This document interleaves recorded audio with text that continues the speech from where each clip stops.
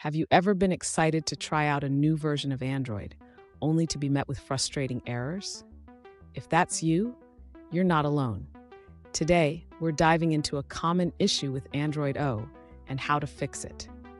I totally get how annoying it is when everything seems to be working fine, and then suddenly you hit a wall with an error message. You're not the only one facing this.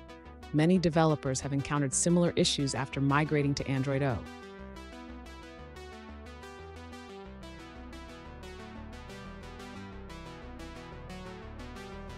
Let's take a closer look at the specific issue at hand. One user recently asked, "Why is my dialog fragment failing with the message that it does not belong to this fragment manager?" They mentioned that after migrating their application to Android O, all their dialog fragments stopped displaying. Sound familiar? Let's explore this together.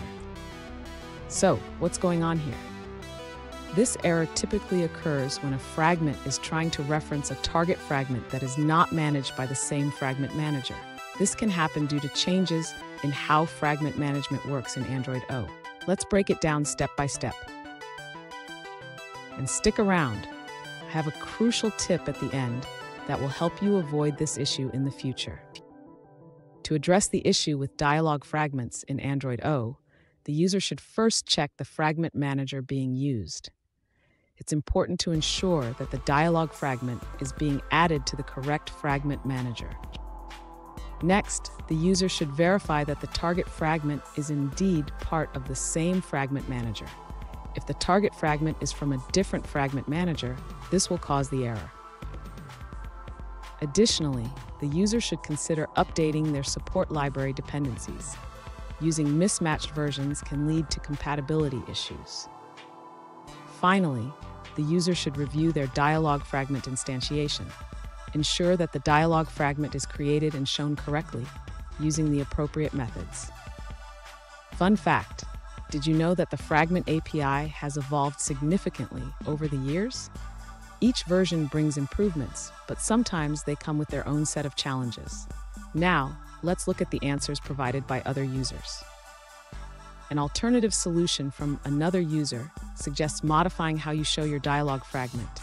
Instead of using the standard Get Fragment Manager or Get Support Fragment Manager, try using settingsfragment.this.getFragmentManager. This change ensures that the dialog fragment is associated with the correct fragment manager. That's it for that answer. Let's take a look at another one. An alternative solution from another user involves setting the target fragment correctly. They suggest using the parent fragment manager to show the dialog fragment. In Kotlin, it looks like this: choose region fragment.setTargetFragment, followed by choose region fragment.show. That's the end of that answer. Let's see another perspective. An alternative solution from another user suggests modifying how you set the target fragment. Instead of using the direct reference, they recommend using a method to find the root parent fragment. That's all on that answer. Let's take a look at another one. An alternative solution involves creating an interface called onRequestUpdateListener. This interface helps manage fragment interactions without worrying about which fragment manager is being used. In your base fragment, you will define methods to handle request updates and manage the request fragment and request code. This custom solution simplifies fragment management. Additionally, using Get Fragment Manager instead of Get Child Fragment Manager can work, but it may affect how you access parent fragments. Here's the tip I promised. Always double-check your fragment manager references when migrating to new Android versions. This simple habit can save you a lot of headaches down the road. And there you have it. With these steps, you should be able to resolve the fragment manager issue in Android O. Remember, keeping your code updated and checking your references is key.